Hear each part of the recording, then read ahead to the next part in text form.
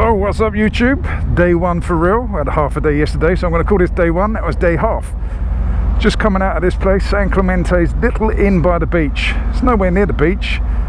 The beach is somewhere over there, past the freeway. I don't know if you can see that. That's the freeway, Highway 5. Big ass, noisy road. But it didn't bother me. I knew what it was like because what I use is Google Maps. I place a little man and I have a little walk round before I book a hotel, so I know what's around.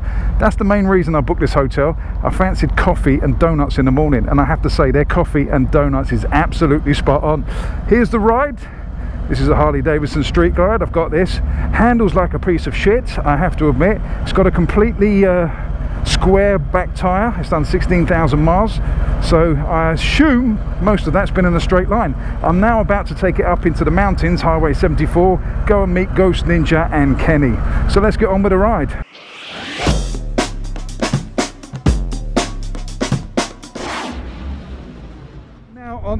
Welcome back. We are now on the Ortega Highway, Highway 74. This is one of the roads I've wished to ride the full length of since I've been coming over to California. I've done bits of it up to Idlewild from Banning, the other side, Palm Springs, Palm Desert, whichever way it comes up. I've done that side of it, but I've never done this side.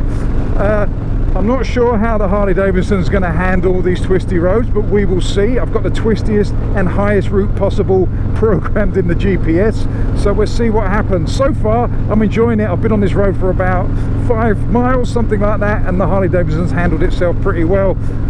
You know where the ground clearance is. I put my feet on the edge of the footboards. That way I know when the floor's coming up in the bends, basically, and I can drift a little bit wider. It's not the greatest handling bike, we all know that. It's long wheelbase, the tyres are pretty poor, the suspension's pretty poor, but I'm having, I suppose, some kind of fun. I wouldn't call it exciting, but it's chilled out fun. I'm enjoying myself, I'm relaxing, I'm getting to see the countryside, and there's something about the beauty of going a little bit slower where you get to see something that makes it worthwhile. If I was on, I was going to say a proper bike then, if I was on a different bike, I'd probably be doing this at least 20-30 miles an hour quicker than I am.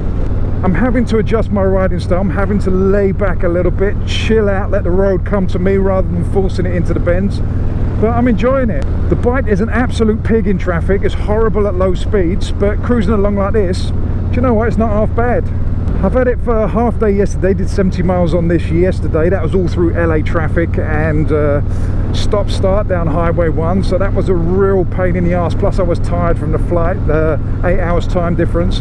But I've had a good night's sleep now. I've had a nice couple of donuts. They were fantastic donuts I had this morning, and a nice double espresso at the donut shop that was across the way from the hotel. So that was a good start to the day. So now I'm filled up with sugar, Red Bull and coffee, and I'm raring to go. So I'm going to enjoy these mountains. I'm really looking forward to this road. And halfway up I'm going to meet up with Ghostninja and maybe K6 Kenny, and then we're going to ride into Palm Springs later today. I'm going to keep the GoPro going as long as I physically can. I've got about 3-4 batteries with me, so we shall see how long it's going to last. Don't know how long this video is going to be, but I'm glad you're along for the ride, so please enjoy. Go up at 70 miles an hour. This crash over is trying to rip itself off my head with the wind blast. It hits right under the peak, and like a donut, I didn't take it off. I was meant to take the peak off last night, but do you know what, I was so tired I just collapsed on the bed. I was meant to go out for dinner with Sub D. I organised to go out for dinner, but it got to about 8 o'clock, which was 4 o'clock in the morning for me. I'd been up for 24 hours and I bailed.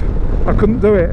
There's no way I could have ridden these roads in the dark on this bike without sleeping for 24 hours. It would have ended in disaster. So I bailed out of dinner. Sorry, Mr. Sub D, I do apologise. We shall hopefully meet up sometime today or tomorrow. We'll definitely meet up sometime today or tomorrow, because I'm heading down to Palm Springs to your bloody meet up. Now I've got used to this bike, I'm liking it more and more.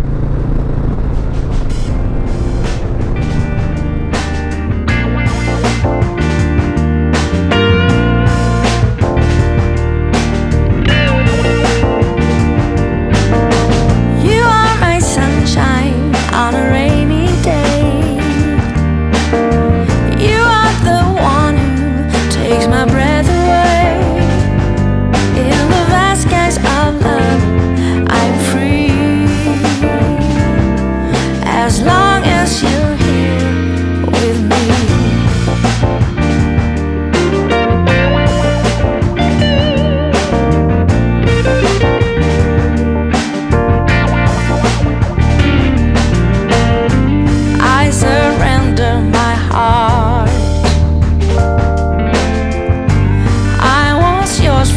start.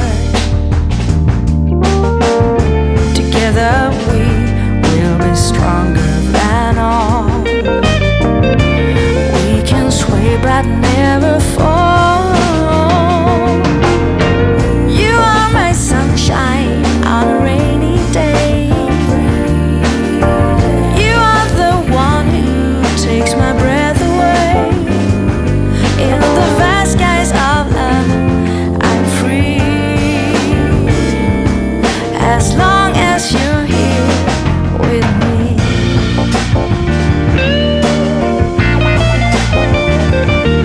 Sunshine, hey, you are my sunshine. Sunshine, sunshine, you are my sunshine. Sunshine on a rainy day. Sunshine on a rainy day. You are my sunshine. Sunshine. Do you know what? This big old lump's doing better than I thought it would. I thought I'd hate it a lot more than this. It takes a hell of a lot of concentration to get it down these roads though. It's not easy, trust me, it's not easy. There's nothing in the Harley Davidson brochure that will say this is flickable. This handles really well. I mean, I don't know, probably it handles really well for this type of bike, but not for what I'm used to. This is Lake Elsinore. So this is where Vroom Vroom Dana and that hang around and do all their off-road mountain riding shape. So coming through those mountains just then, I can see why they do it. There's some really good tracks off the side of these roads.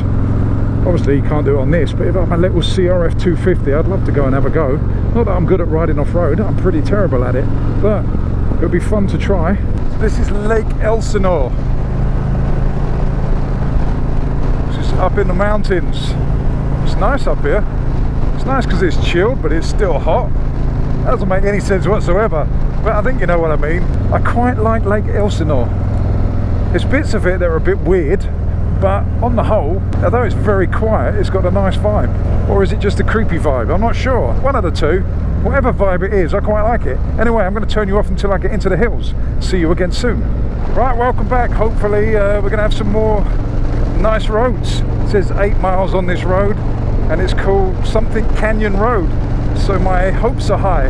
This is how chilled out I am. I'm behind a Prius. I am behind a Prius, and I've got very little desire to get past him. That's actually a lie. I've got a great desire to get past him, because if these roads go to single lane, then I want to be in front of these cars. So let's go out and just get in front, just in case. Well, I was expecting more from this Canyon Road, to be honest. So far, it's just a road. It's just got the name Canyon on it. It's very deceiving. Every time I see a road with Canyon on it, I get a little bit excited. This one's called Railroad Canyon Road. Railroad Canyon Road. It's not one to say when you're drunk, is it? I'm afraid it's not very picturesque at the moment. Well, it is, but in the background. The roads are pretty, I don't know. I like that. The roads are pretty nice and smooth. They're not fun, just a nice, easy ride. I suppose it suits this bike down to the ground. It's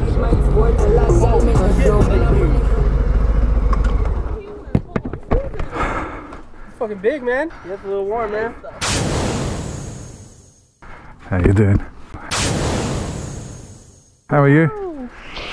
Get all your bags, get out my house. I don't want your stuff around. I never did you wrong, but you did me wrong. So go ahead, get gone. Get all your bags, get out my house. I don't want your stuff around. I never did you wrong, but you did me wrong. So go ahead.